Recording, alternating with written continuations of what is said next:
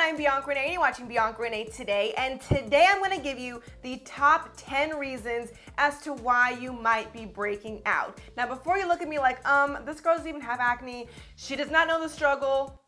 Girl, let me tell you, this is how my skin used to be when I had severe acne. It has cleared up immensely since then, hallelujah, but trust me when I say, I know all about the acne struggle. Okay, so now we can get these off the internet. You've seen them. Let's move right along.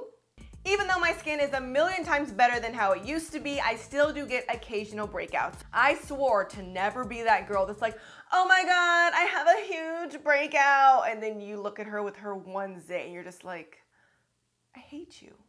I hate you so much.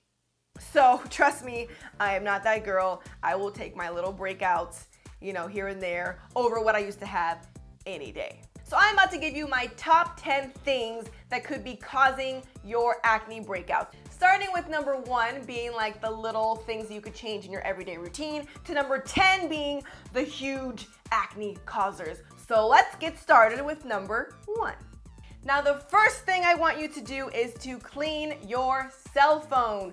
Think about it. We set our phone on different countertops, in the bathroom, then we start texting or tweeting or snapping, and then we put that disgusting phone on our face. So now it's just resting on our cheeks and we're letting all the bacteria soak up while we have this amazing conversation. So if you do have acne on your cheeks, it could be because of your dirty cell phone. So I want you to always have some alcohol type wipes and just wipe down that phone. Yes, wipe me down. Keep it nice and clean, remove the dirt, the bacteria, and then you can enjoy your conversation. Number 2, I also want you to clean your makeup brushes. This is something that I'm pretty bad at, I will admit. I know that if I cleaned my brushes more, I would have less breakouts, but you have to remove all the makeup off your brushes. You're supposed to clean your brushes at least once a week if you wear your makeup a lot like I do. So I know I need to be better. Now personally, when I clean my makeup brushes, I like to use my little Sigma brush mat. It has a bunch of different little ridges and bumps on here, so you can really get in there and clean your brushes, and you set this right in your sink. I have a full video on this, so you can click that little white thing that's about to pop out somewhere. Yeah, click that for the full video about the mat. Number 3, I want you to clean your pillowcases. We spend all that time taking off our makeup before we go to bed. Our skin is just beautifully crystal clear, and then we go lay down on that filthy pillow that we've been drooling on while we sleep, or all that oil starting to build up on the pillow, and we sleep on it every single night. So it's really best for you to wash your pillowcases and your sheets once or twice a week. Number 4, make sure to always remove all of your makeup before you go to bed. Trust me, I know when you're really tired, the last thing you want to do is get up and try to get those makeup wipes that are like all the way over there. Get up and go get them. Almost every single time I tell myself, I'll be fine, I wake up with a zit every time. And that's just the consequence you pay. Number 5, let's talk about your workout routine. You should not go to the gym with makeup. This might sound like an obvious thing, but if you have acne, I understand. You probably don't want to go anywhere without makeup, and then you see the same people at the gym every day. They might judge you. You're being self-conscious, so you want to at least just put a little bit of powder or something. Just don't do it. You're at the gym, okay? Who cares? Everybody there has their hair up in a bun, everybody's sweating, and if they're not, they're just there to take Instagram pictures, so they're not even really working out anyways. And even if you don't wear makeup to the gym, you definitely need to wash your face and take a shower immediately after your workout. Try not to just do a workout and then you go have lunch with your friends and then you end up watching a movie and then all this time goes by. 1, you probably don't smell that good, but 2, you're letting all the oil and sweat mix together and just sit on your skin, clogging your pores. So you want to get rid of all that sweat and oil immediately after your workout. So now that we're kind of halfway and you know that you need to just clean pretty much everything that goes on your face, let's get down to the nitty-gritty with number 6. Let's talk about your eating habits. It has been very commonly proven that dairy could be causing your breakouts. You should at least try this theory. Go 1 month without any dairy. That means milk, eggs, cheese, pizza, you know. So if you cut those out, see how well your skin reacts. This doesn't really work for everybody, but I definitely recommend that you at least try to see if your skin does have any changes. When I cut out dairy, I noticed a difference. I also noticed a difference when I cut out sugar. Sugar is the hardest thing for me to cut out. I have a huge sweet tooth. I personally love ice cream. I love Cinnabon. I love sweets, but every time I indulge a little too much, there are consequences. And going along with your diet, you have to drink water. I know we're all tired of hearing this because this is in like every video, but water is so important. As soon as I stopped drinking any juice and or soda and I only drank water, that's when I really saw a big difference in my skin. The best thing you could do if you do live alone is just don't buy juice.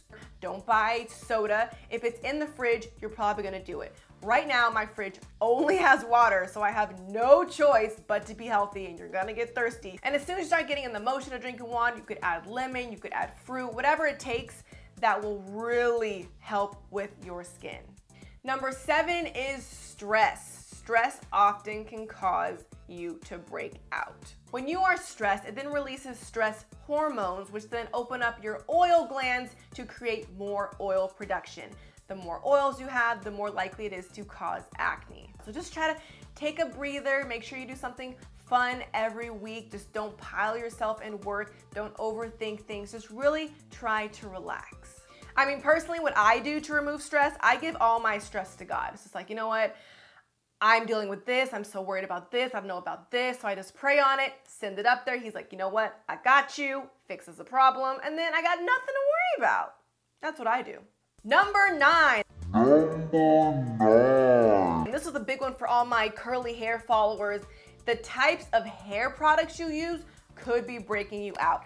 I know for a fact that back in high school, I was having severe breakouts, especially on my back, because of my hair products. I had very long hair, so my mousse, gel, and hairspray that I used to use was clogging up my pores. I also didn't used to use like natural healthy products, so sorry to say this, but Pantene Pro V, Herbal Essence, Garnier Fructis, you know, like all the amazing smelling products, using those shampoos and conditioners really broke me out. That could be a personal thing. I know people that use it and don't have a problem, but for me, that getting on my shoulders, on my chest, on my back, and then using gel, mousse, and hairspray, all those products were clogging up everything and really making me break out. So I definitely recommend checking out the products that you're using, maybe take a break from them, see if that helps anything. I use products that are sulfate, silicone, and paraben free. So far, so good. So definitely try to use natural products. Number 9 is a big one, which is don't touch your face. I know for me personally, I always you'll notice I have a lot of pictures like this, or I sit like this, and then I always break out around my chin and underneath my chin and on my neck because your hands are dirty and then you're getting your dirty hands on your skin. Speaking of your dirty hands, something I didn't even really think about doing until I saw this YouTube video. I wish I remember who it was. But wash your hands before you wash your face.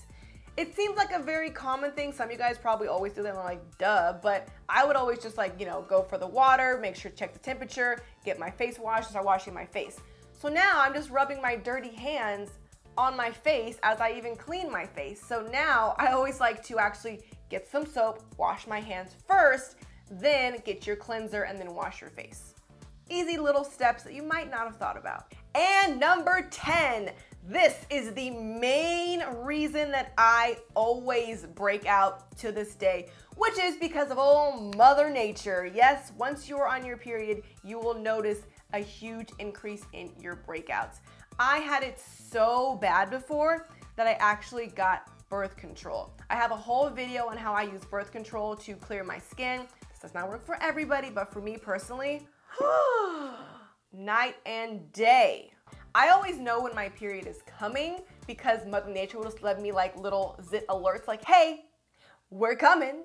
we're on our way. So what I did to help control that was to get on birth control. I have a whole video as well. You guys could watch that on how birth control really cleared up my skin. It just controls your hormone levels, makes everything kind of relax, and it cleared up my skin immensely. Now this may not work for everybody, but if you are someone that notices huge breakouts always around that time of the month, like maybe a little bit more than normal, then you should probably check it out. I am no doctor, so don't just get the one I use because I said so, but I use Microgestin FE tablets. I'll put that all in the description box, but maybe ask your doctor about it. Maybe they have something better they can recommend for you and your body. But they are just pills that you take once a day, and not to mention, it also makes your flow go from like a heavy 7-day thing to like a pretty chill 3-day thing. Trust me.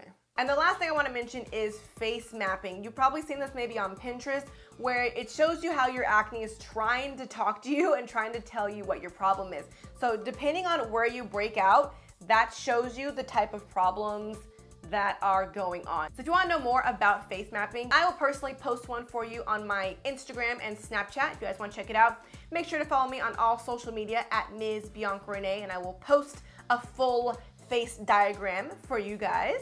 But that is all of the tips I have for you today. I do want to do more skin tips and skin product reviews. I want to do an updated face washing routine. Whatever you guys want, let me know. Leave me a comment. I post new videos every Friday and Sunday, so I hope to see you all next week. Thanks for watching BiancaRenee Today.